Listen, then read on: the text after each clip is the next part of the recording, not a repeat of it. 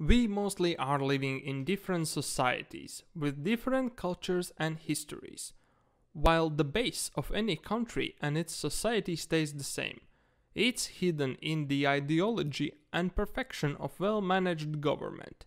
For nowadays, it's democracy, which allows freedom of speech, opinion, equality, and rights for every individual in society, in exchange of responsibility and honesty from every individual.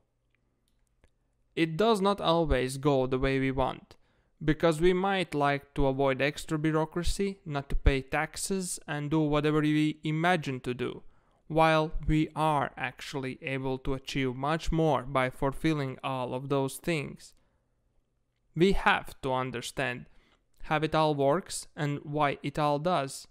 So, governments are mostly run by taxes and natural local goods that countries' territory provides, which is pretty much the information and experience gathered throughout time.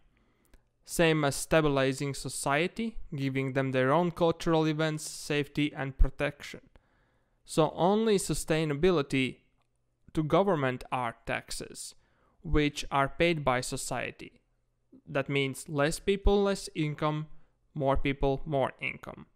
And they are everywhere in the money you earn, money you spend, whoever you are, and wherever you are, with some exceptions. As the governments are settled down to tested systems and amounts of bureaucracy without big optimization, they require quite an amount of money.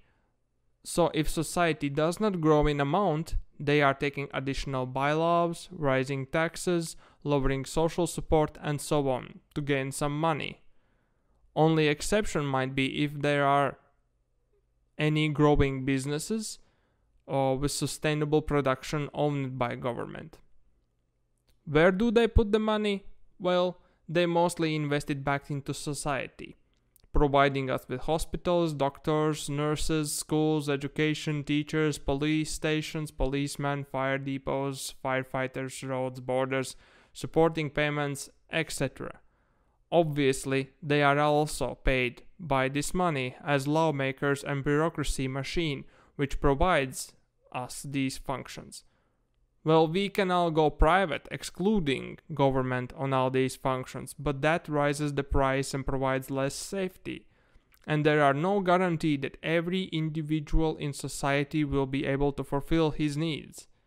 As if private company might have high quality, it comes with high price, while government have to provide such services for free and about the same quality.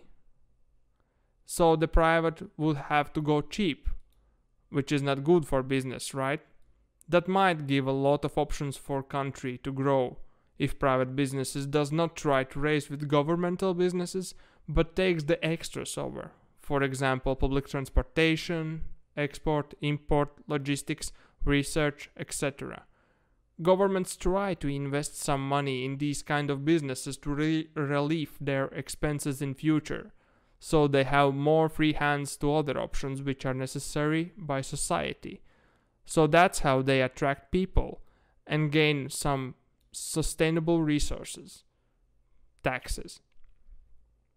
Anyway, the responsibility for all people included in this is extremely high. Holding everything to high standards and keeping on country running as it should takes a lot of effort, and that's the hardest thing in democracy. Actively staying objective, critical, skeptical, active in society issues, politics, and observant of country itself. It might take a lot of time, but every second you spend for that reason might bring good for country's future, for the generations, your parents, your kids, and others. Blaming the government, insulting it, and whining does just the complete opposite. Yes, it causes attention, but that's the easiest way to do anything, and soon enough there will be lots of people doing the same thing, and you won't be heard anyway. If you do not wish to help, then it's better for you just to obey other decisions, which is unnatural for human being. Running to other countries that have built these systems for longer time and more successful helps you to enjoy fruits of other societies' labor while you are letting down your own. So it's up to you to take the responsibility to be part of society and get us all to new and better government systems that fulfills our needs. So as conclusion, I suggest all of us spend time and stay aware. Research the options before voting for new heads of our government, pay taxes, stay loyal, and follow up the bureaucracy machine.